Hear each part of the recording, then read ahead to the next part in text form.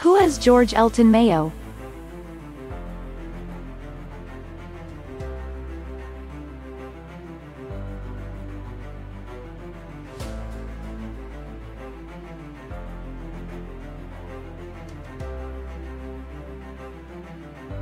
Born December 26, 1880. Died September 7, 1949.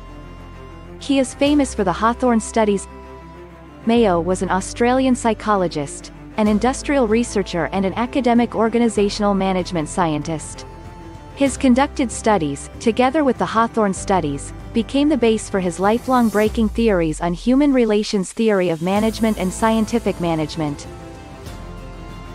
Elton attended several schools in Australia, and also enrolled in medical school at the University of Edinburgh and London, following in his grandfather's footsteps. However, he did not complete either program. Eventually, in 1907, he began studying philosophy and psychology, wherein he won the Roby Fletcher Prize and graduated with honours from the University of Adelaide.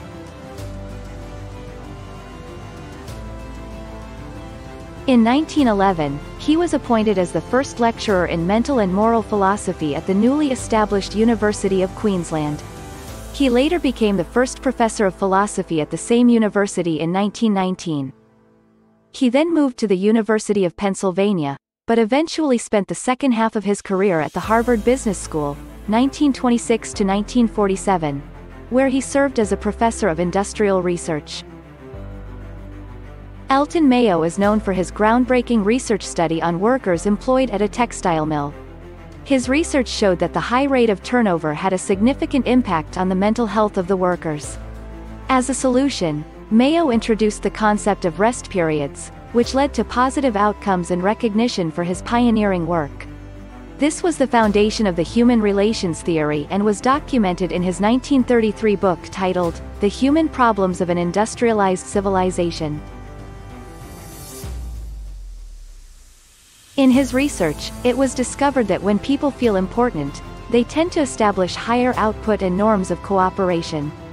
Incentives such as physical conditions or financial rewards have little motivational value. It was also found that people tend to form work groups, which can benefit the organization if utilized effectively by management. The study concluded that social issues and job content both play a significant role in determining people's work performance. The researcher suggested that there could be a potential conflict within organizations due to the tension between workers' logic of sentiment and managers' logic of cost and efficiency.